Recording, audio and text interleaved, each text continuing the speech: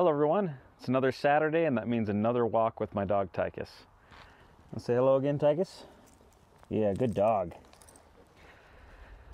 So I had another thought and wanted to share it while I was walking and enjoying this beautiful day. And that is in regards to the difference between being liked and being respected. And I want to talk about that by first sharing a story. When I was around 19 years old, I went on a mission for the Lord through my church, and there's a lot of young men serving on missions all throughout the world, and I was called to serve in the Tennessee area. And there were two types of missionaries. There were ones who were committed to the work that they were doing. It's a lot of preparation for it. It costs a lot of money. It's about $10,000 to spend 2 years out serving others, and that comes from your own pocket. And you don't get really any contact with your family. At least you didn't when I was serving. You got, I think, 4 phone calls the entire 2 years you were out, and the rest was all through letters. So it was a lot of sacrifice. So you had those who were dedicated and who were serving, and then you had others who, for one reason or another, they just wanted to have fun, and they broke rules and they weren't paying attention. Luckily, there weren't too many of those, but there were some. And I remember when I got out there, each missionary gets trained by an older missionary, and the missionary who trained me talked to me about being respected or being liked. They said, a lot of people in the world want to be liked. I think that's common human nature, to have other people like you. To be the type of person that if somebody was having a party or an event, they'd want to have you come along. But he said, people that like you don't always respect you, and people that respect others don't always like them. And he said, someday or another, you've got to determine what you want your life to be like. Do you want people to like you or respect you? Now, the goal in life is to have both. You want people to respect you and to like you, but that's not always going to be the case. And you have to choose for yourself what kind of response you want from other people. So to talk about the difference, to have people respect you means that they trust what you say, that they believe in who you are, that you are true to your word, and that if there's an issue, if there's a problem, that people are going to rely on you. Now, that doesn't always make you a popular person. Sometimes that means that people don't want to be around you in the fun times.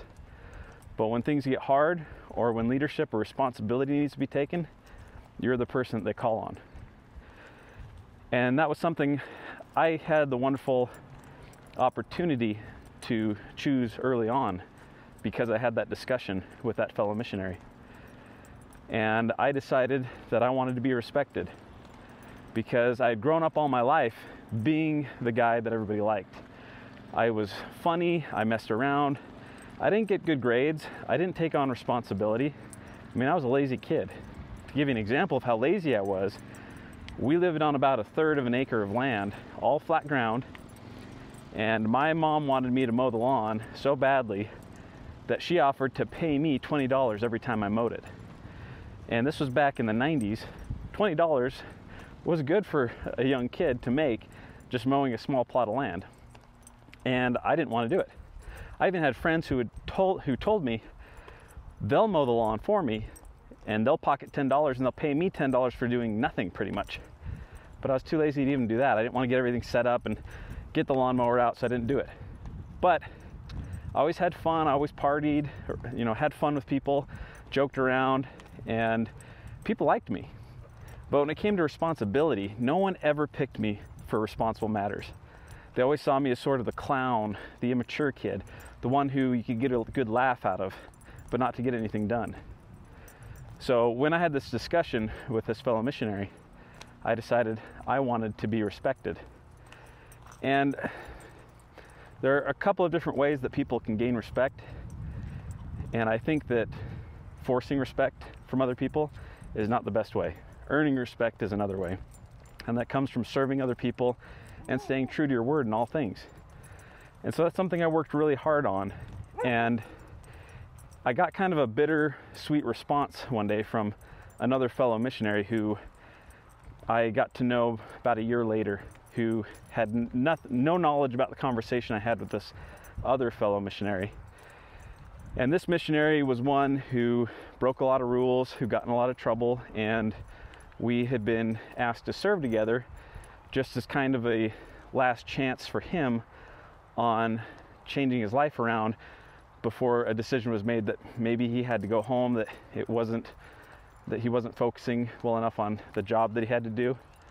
And I remember we're sitting in the apartment one night, and he turns to me and he says, "You know what? I respect you. I probably don't think I'd invite you to any parties because you're not a fun person, but I really respect and trust you."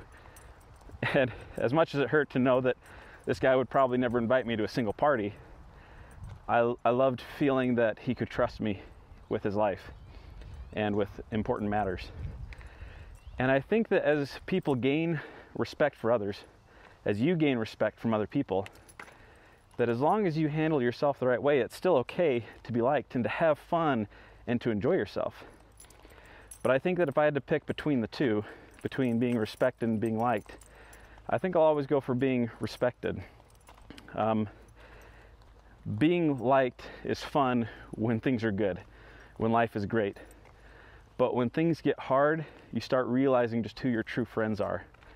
And people who just like you, they quickly drop you like an old hat whenever things get hard, because they're not in need of a good laugh at that time. Whereas somebody who's respected, who's trusted, friends will always hold on to you because they need your help. And that's been a hard thing for me to balance throughout life, because sometimes you can take being respected to the extreme, again, like I said, and not make your life enjoyable with other people. And that's something that's okay to do. It's okay to have fun, enjoy yourself, play around, but just to remember to always have that aspect of respect. So, I don't know, that's the thoughts that I had today, was on the difference between being liked and being respected. What I'd like to know from all of you is, have you ever had a situation in your life where you were forced to choose between being respected and being liked? Or have you been in a situation where you chose one or the other and it didn't work out so well for you? I'd be really interested to see what other people's opinions are on the aspect of being liked versus being respected. One of the things that I've always tried to steer my life around is being trustworthy in all things. I think that's a huge aspect of being respected, is when people can trust you. And I wish I knew the full story, the full quote, but I don't. And I don't prepare for these videos, so I don't know what I'm going to say, and I don't prepare any attributions of things that I'm going to quote. So I don't even know who said this.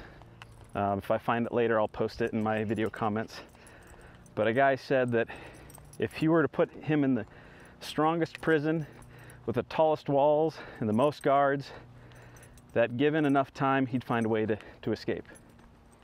But if you drew a circle around that person and had him give you his word that he wouldn't leave it, then there would be no storm, no act of nature, no person, no temptation that would cause that person to get out of that circle. And he said that to demonstrate what it means to keep your word.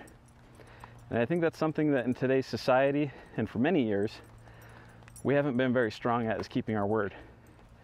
People so readily break their promises, break their words on things. And if you look at old cultures, that was something that was very important. People would rather lose their lives than go back on their word, no matter what. And so I want to encourage all of you to do your best to always keep your word. If you promise somebody that you're going to do something, do it. Get it done. If you promise yourself that you're going to do something, then do it. Get it done. Don't wait till tomorrow. Don't make excuses for why it's okay to break your word. Just do it. Because the more that you can be trusted with your word, the more people are going to respect you, and eventually, the more they're going to like you. When you lose that trust, it's so hard to get back. In my opinion, it's nearly impossible to get trust back. I always like to liken it to a nail. If you have a nice straight nail and you pound it in with a hammer, it goes right in. But if you ever bend a nail, it's useless. Now, you can take that nail, and if you're very careful with it, you can turn it on its side and you can tap it with the hammer and get it almost straight. And as long as you're gingerly hitting the nail with that hammer, you can eventually get it in. But it's really hard because you've weakened the integrity of that nail. And no matter how close you get it to straight, it's always going to be weaker than it was before. And you're always going to have to be really careful with that nail and getting it in. And I think it's the same way with trust. When you break your trust, it is really hard to get back. If you're careful with it, if you work really hard on restoring that trust, then it can come back. But I think there will always be some doubt in other people's minds as to whether or not that trust will stay. And so it's my opinion that it's always best to keep your trust with people and to never break it, because it's so difficult to get it back. And so think today about anything that you've promised, that you've committed to, whether it be for somebody else or for you, most especially. And if there's something in your life that you haven't fulfilled, if there is a promise that you've broken, if there is trust that you've lost with somebody else, I encourage you to do something about it today. Go restore that trust, go fulfill that promise, go do what you were planning on doing, and you're going to find out that life will be just a little bit more better. Thank you so much for taking a walk with me in Tychus, and I hope you all have a wonderful day.